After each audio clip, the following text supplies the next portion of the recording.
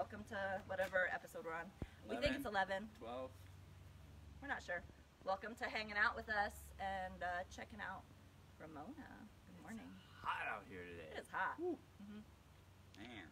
So I found it really funny on our last episode, if you were watching and joining us, I don't think I said it, but I had this thought watching Tom of, I feel like sometimes our show is like this time where like light bulbs start going off in his head and he's like looking around thinking about what should I say, and then all of a sudden he's like, oh, well, I just noticed this, and if we do this, so like so much in the last 10 days since our last show has progressed of doing all these things that we didn't even intend to do.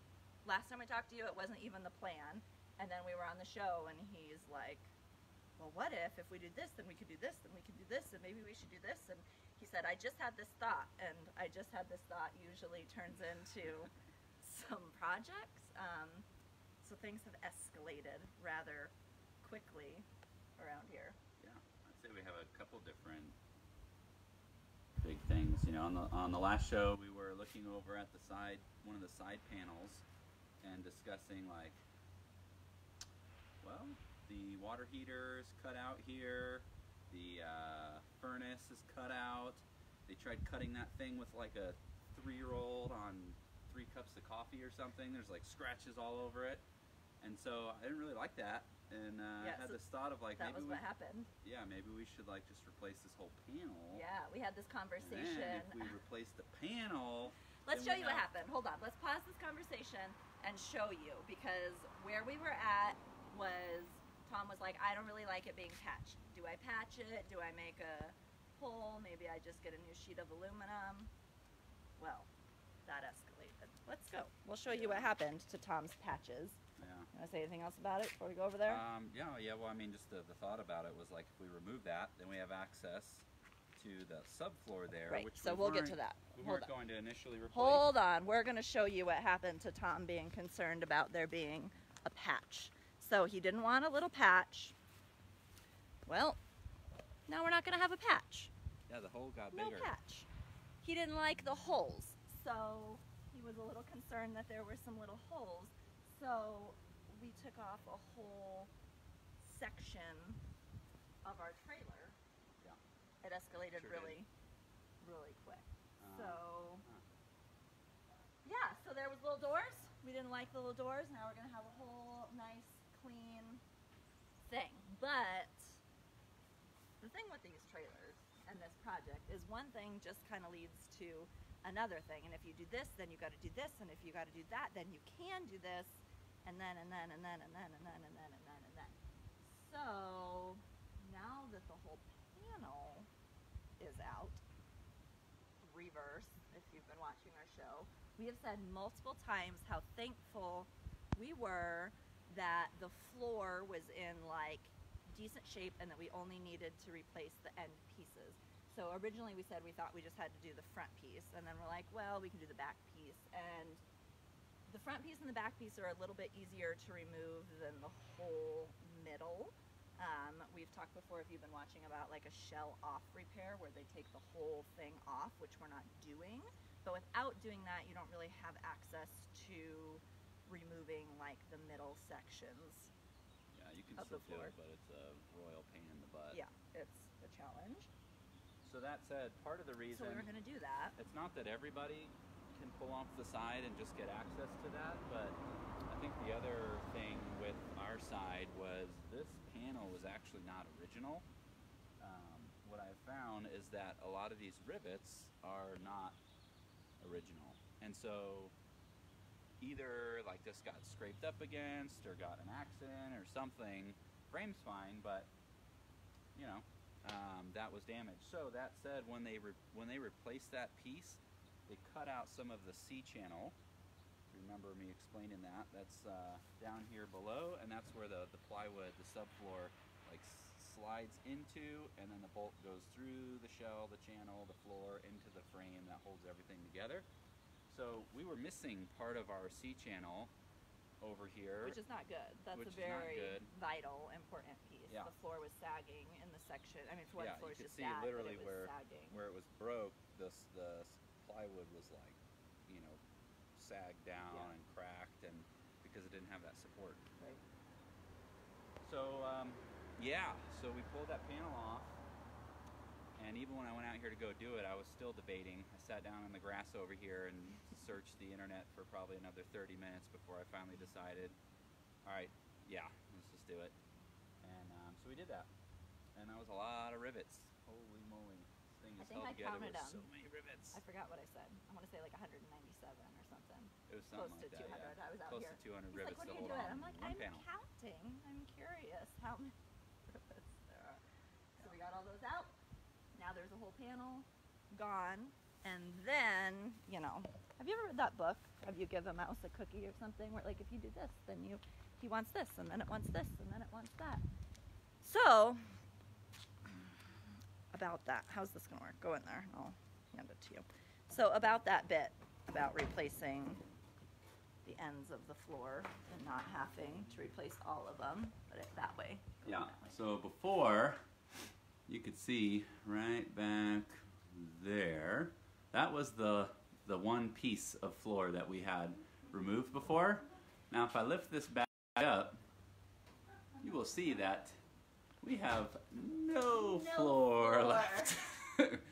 Zero floor. Ripped it all out. Figured, hey, you know what? Even the middle was like, it was okay, but you know, it would have been fine, and we could treat it, and it would have been all good. But shoot, you know what? If we're already taking this much out, you might as well just keep on going, right? Yeah, he got out this panel and was like, well, now that it's very hard to navigate around here in this thing. All these crazy moves. So the chat was like, okay, well, if the panel's off, then we can replace this piece, which probably could have been fine, but it wasn't great.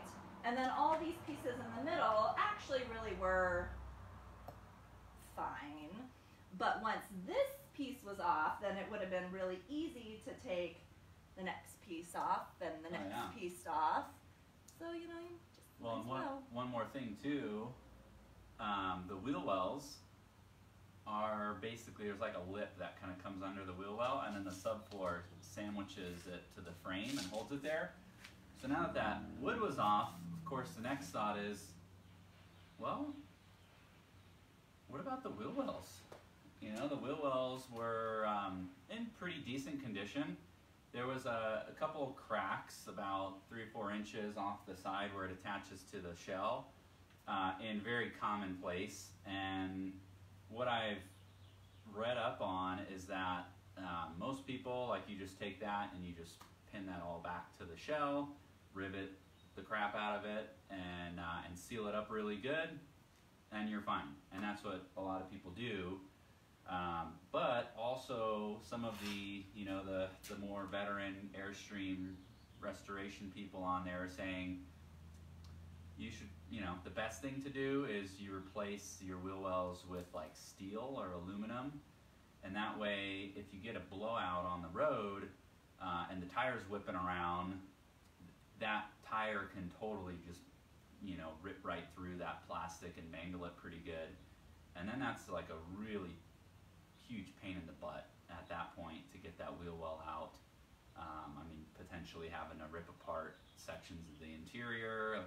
Ain't nobody want to deal with that. Yeah. So we had a welder come out this week. Yeah, so that was a whole thing. Update. So yeah, that's a whole Updates. other. Yeah, I'm serious. Like, so much has Yeah, a lot happened. of work It's been this 10 week. days since our last episode, and we've done so much. You know, we've been hoping to do as much of this as possible ourselves, but then obviously if there's areas that, like, we just don't have the skill or the tools, then we might have to hire help. So we've gotten to our first outsourced project. Yeah. So it, again, things escalate. Hey, welder, while you're here.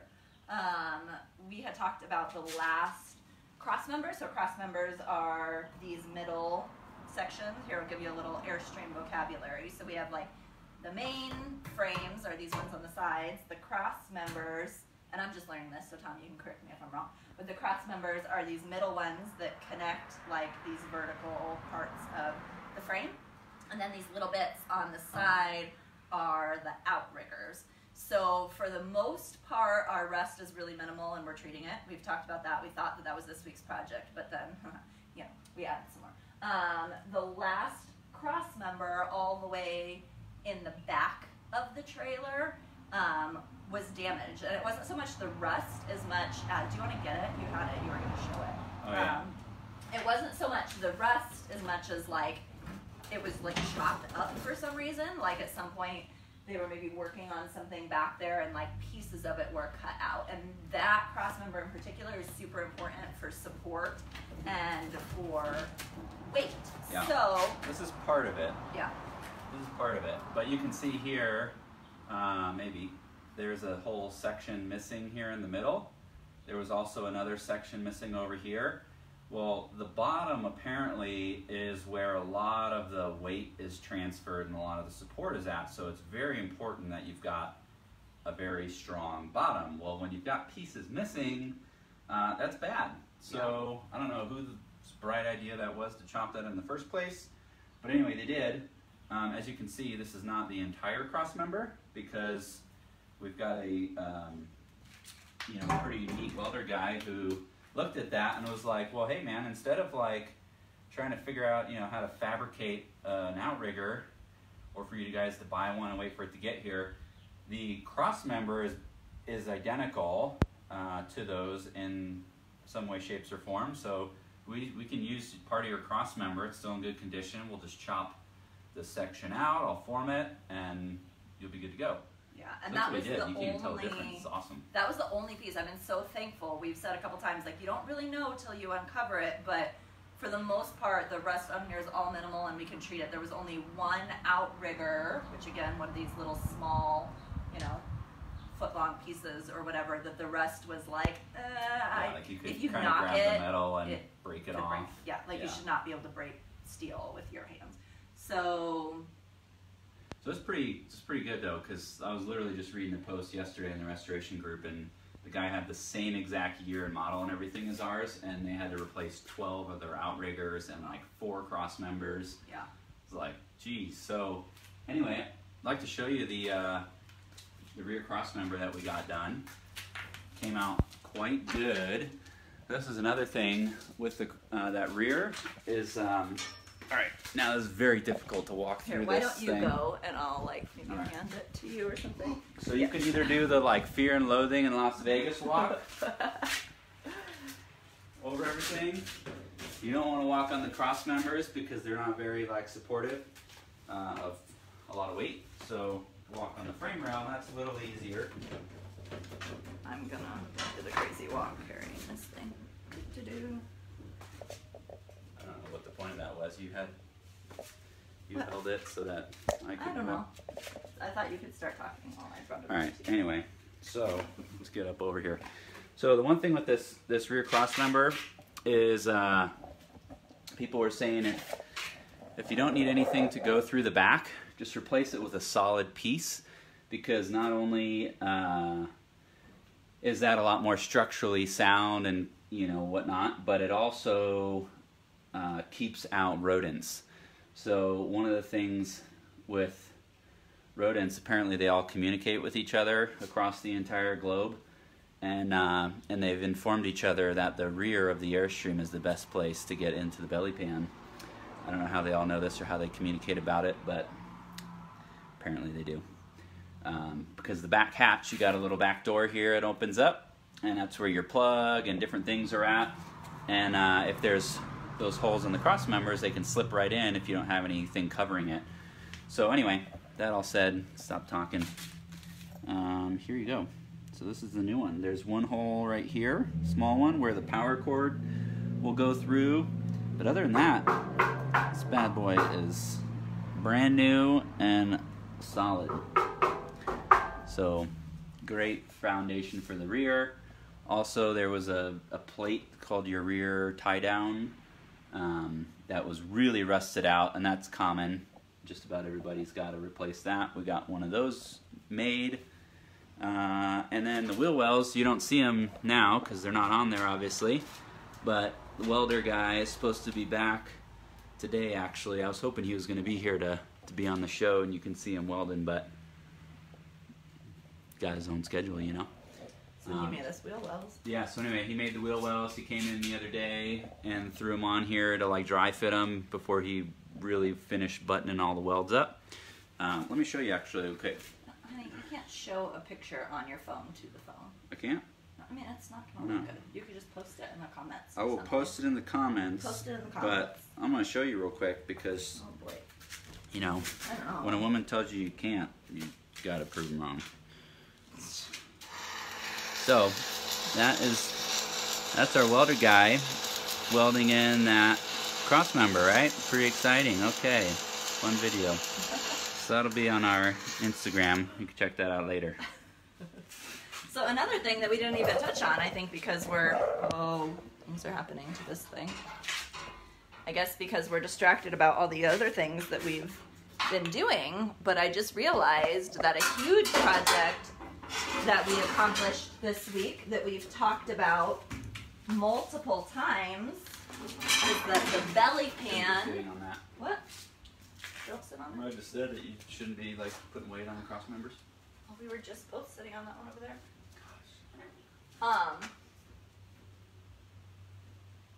Seeing how my train of thought's gone. Oh, so a huge project that we've been picking at for a long time and complaining about on this show, if you've been following along, is the belly pan and the little pieces of it that we couldn't access or couldn't get to, which you may have noticed when you had the whole view of the frame. There's no more belly pan. So Yeah. the last section that we couldn't get to once we got this middle of the floor out, we ended up just like chopping it out to get it out of the way, which there's still like some little pieces on it that we try not to slice ourselves with that we can't completely get out until we replace our axles. But other than those couple little chunks, it's totally gone. So that's really exciting too. And doing all this is going to make our next project that we're starting working on today a lot easier, because now we have 100% access to the frame. So before we had planned on like, you know, working on the frame as much as possible where it was exposed, but then the rest of it we were gonna like get under the trailer and do while we were laying on our backs, which didn't sound very fun. And then even if we did that, you know, there was like wood sitting here, so there was no way that we were going to be able to treat like these top pieces of the frame when there was wood sitting on top of them. So now it's 100% exposed. We can treat it. We just Tom went this morning and rented a pressure washer. I'm pretty excited about that. I think there's going to be a lot of satisfaction that comes from pressure washing things. So that's something that people recommend that we do that we weren't going to do because, you know, floor, you don't want to pressure wash it when you have floor, but now we don't. So now there's nothing in here that can't get wet. So we're going to wash it, and then we're going to clean the frame. We've spent a lot of time like grinding. We got wire brushes. Tom got like a wire brush thing that goes on the drill. So we've been grinding off the rest with those tools and getting off a lot of it as much as possible. And now we clean it and then we can treat it. So I know we said we were gonna do that last week, but yeah, things so escalated. that's the step. We're gonna spray it all down. Probably feel a lot nicer in here. There's so much like just dirt and crud everywhere on this thing. So spray it all down, and then we got some buckets and some brushes and simple green, and we'll degrease everything and scrub it down really good, and then pressure wash it again. And then once that's done, we've got a metal prep that you put all over everything. Loud trucks. That's Big Green's cousin. Same truck. Anyway, yeah, so then we'll do the metal prep, and that basically kind of makes the metal like really textury and dry and rough, and it allows the next third step, the rust preventative paint coating stuff, to really stick on. And once that's done, we got like a silver color. Probably gonna look pretty nice on this frame. Shiny. pretty nice and shiny and new again. And that will, it basically stops all the rust in its tracks, it strengthens the frame, it prevents it from rusting, and that should, you know, allow this frame to last a lot longer. So yeah. Another big kind of couple things this week. Delmara mentioned to me, we were working on this the other day, and she's like, you know, one thing I've noticed is you haven't really been like complaining as much. That's a huge step. Lately about working on it, or not necessarily complaining, but like just kind of stressing out and wide-eyed and like anxiety. And we won Tom's positive energy. He's happy now. Yay. So I mean, every step I was like, oh my god, this and that, but I don't want to say you were complaining. It wasn't that he was complaining. I think it was more like overwhelming fear. Like, I don't know what I'm doing. I don't know, like, I don't know. Probably like deeper rooted things that we don't need to get into a psychology like thing about it. But like, yeah, I don't know how to do it. I'm scared to do it. Do I know how to do it? So therefore, I'm just gonna like freak out about all the things. And you guys know he's so excited. Sorry, I'll let you talk about your own feelings. Go ahead. I interrupted you. Yeah, I don't know. I guess I don't know. I guess I just feel like we've like accomplished so much in this thing, and everything feels really hard and tough until you like get in and do it, and then once you're in the middle of it, you're like, okay, well, maybe this isn't the most glamorous part, but it's not very, you know, difficult necessarily. It's just a lot of work. Holy crap. It's a lot of work. Yeah, I started tracking like all of our hours. I haven't like added them up, but I think it'll be interesting to be like, oh, we did that. Like, if you have not refinished an Airstream, you might check in and be like, I mean, it basically looks the same as it was the last time they were there. Like, what the heck did they do? But like this week, we've done a lot of things, but getting the floor out, we've been getting the floor out and then simultaneously like kind of brushing and grinding and wiping at the frame. Okay, we have spent over, I think it was 13 hours last time I added up, just getting the floor out, like just removing the floor. That's it? Just on the floor, like this week. I mean, we've done more this week, but as far as like 2 hours on the floor today, 2 hours on the floor that day, like 13 hours for 2 people, and mostly Tom, maybe like 1.5 people. I could be a 0.5, maybe 0.4 depending on the day, but just like picking up a piece of wood, you know, like it doesn't sound like, okay, so they unscrewed the wood. Like, I don't understand why that's such a big deal, but it is. Like, it takes a lot of time. I mean, just one piece of wood, we literally like had to like dig out screws just to find them. I don't really understand how the wood like feels like it like ate a screw. Like, how is that screw like inside the wood? But there were places that had like the old linoleum and the glue from the linoleum like over the floor, so I had to like scrape up old glue linoleum to do like a treasure hunt just to find a bolt. And then once you find the bolt, it's rusted out and you can't unscrew it. So then Tom is like cutting out the square around the bolt to then do that to all of them, to then use all of our strength to pry up this wood, to then go back and grind and cut the rusted bolt and like pick it out. Like, it's like a whole thing. It's not just like, oh, unscrew the wood, you know? So yeah, 2 people, 13 hours. Yeah, most of the screws and bolts and stuff you cannot just take off like unscrewing, or it doesn't work. You use like, I mean, I used my wood chisel, bad idea, busted that guy to bits, but that worked for a little bit. That's why they call it a wood chisel, not a rusted bolt chisel. But anyway, pry bars, the grinder with the cutoff wheel was the primary thing, and just chopping bolts, and then using, I don't know what the heck it is, but basically this tiny little metal rod, you know, you hit and kind of knock them out. So anyway, yeah, long story short. Our daughter's coming in and like sign languaging me, but she doesn't know sign language, so I don't really actually know what's happening. What are you saying to me? 7 minutes what? Left to our show? 7 minutes to it. It's 10:30. Oh.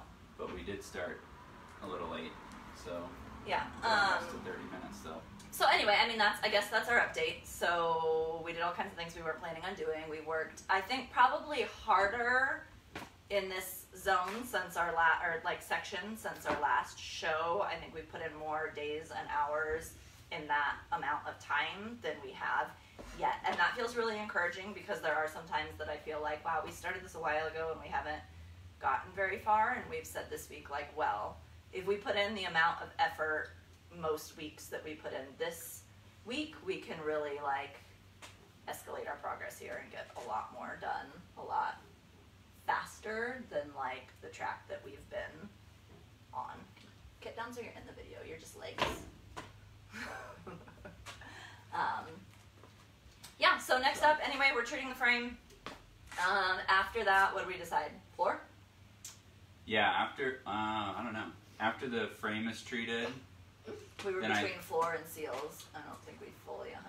Yeah, so we were talking about putting floor back in, because the thing is, like with all the floor out, you should probably lift your shell, so it's not just sitting on it. But I've creatively secured it. I've basically taken lots of chunks of floor, and I've put them into the C channel, because if you don't, all the way to the shell sitting on that C channel is just going to crush it. Yeah, that's important. I talked to somebody about that online. I was like, what advice do you have? We're doing it without, like, they were in the same process, like, section as we are, and I said that like the weight of it is going to start to like crush your stuff. Plus, without it being secured, the shell itself can like bow out, and then if it bows out past the outriggers, the whole thing can collapse down, the whole thing can crush and crumble. Like, I've definitely had a couple moments where I'm like, oh, I don't know if we should pull this board out yet. So anyway, that said, I've put a lot of these different boards in various points all around the trailer, and what I was noticing though, the more floor we were taking out, these boards were starting to bend up because the weight of the shell was coming down. So anyway, I went around this week and I put bolts through the C channel, and in a couple different spots to secure it all to the outrigger, so the shell ain't going anywhere. Yeah. Because that was we've had a couple days in these last few weeks where the wind was like 50, 60 miles an hour, like blowing super hard through here. We've lost a lot of branches on our trees, so like I'm thinking, oh my gosh, like if this thing isn't very secure on the frame with everything apart, and some wind like that comes through, that could, potentially blow the shell off the frame and be a big problem. So anyway, we've secured it though in a lot of places, so we're fine. And tip for anybody else who does not want to attempt to lift their shell. That said, I think next time, if we do another one of these, you hear that? Do you hear what you just said?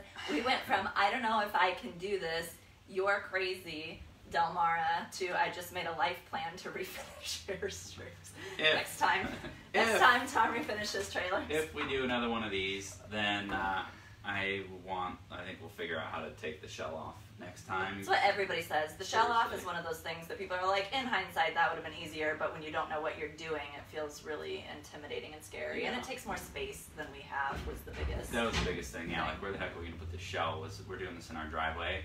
A lot of people have, like, garages, big old... land, lots, So... because then now you got your frame by itself. Like, I'm definitely one of the next things down the road that I'm a little worried about is putting the belly pan back on, because we're going to be putting a brand new belly pan, which we decided as well. And it's one big long sheet of metal, right? So if you start it in one section and fasten it down and start fastening as you go, If that angle is just slightly off, by the time you get halfway, 3/4 of the way down the trailer, now you're talking about like a lot off, Hey, Tom. and you can't fasten it. We'll be fine. You're gonna figure it out. We'll figure it out. But We'll be fine. the crappy part about that, other than that, is that we have to do it laying on our back. Yeah. You know, with the belly pan like right here. Yeah. Where when you take the shell off, people just take the whole frame, flip it upside down, and you just literally lay that sheet of metal on top, do all your rivets, flip it back over, easy peasy. Tom's got So, plans for his next Airstream remodel. If He's in. If. We got him. Anyway, that's where we're at. So for one, yes, we want the floor in so that the frame's supported. And also, like you saw our fun little walk, like it is really hard work to get around and work in here. Like something as simple as like, oh man, I left the drill over there, feels really hard to get to it. So aside from like putting the floor back in, one of our next big projects is that we need to seal all the leaks and the cracks in the windows and redo all the seals, which would be a lot easier to get to them if we could stand on a floor. However, the downside of that is currently the Airstream leaks and the windows aren't sealed, so when you put down a brand new floor, even though we're going to treat it and weatherproof it, like you don't want it being leaked on. So it's kind of one of those like 6 to 1, half dozen to the other of like which would be better to do. 6 to 1, half dozen to the other. What does that mean? 12 to 1? I don't know. What's the expression? I don't know. I've never heard you say that. I've never heard it said. Never heard that said? No. Like some people would say 6 and some people would say half dozen, like tomato, tomato, you know? You don't know about that? Anyway. There's pros and cons to like both order of operations, and if the best thing for the floor would probably be to have the leaks already done and fixed, but we can't really get to the leaks because we don't have a floor to stand on, and in the meantime, the frame isn't supported, and working on these leaks and the windows, we're going to be like using tools on the frame, pulling on the frame, pounding on the frame, like it should probably, or not the frame, just kidding, the shell, it should probably be supported in order for us to do that. Yeah. So anyway, I think we're over our time, but that's what we've done, and we'll see you soon to show you what we do next. I think we're currently in good spirits and project mode and putting forth our time and our effort in doing things, so hopefully we'll continue to be making lots of progress. Anything else?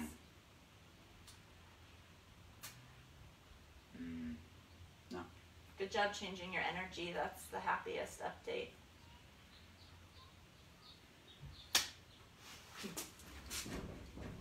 You let him sing. Adios, amigos y amigas.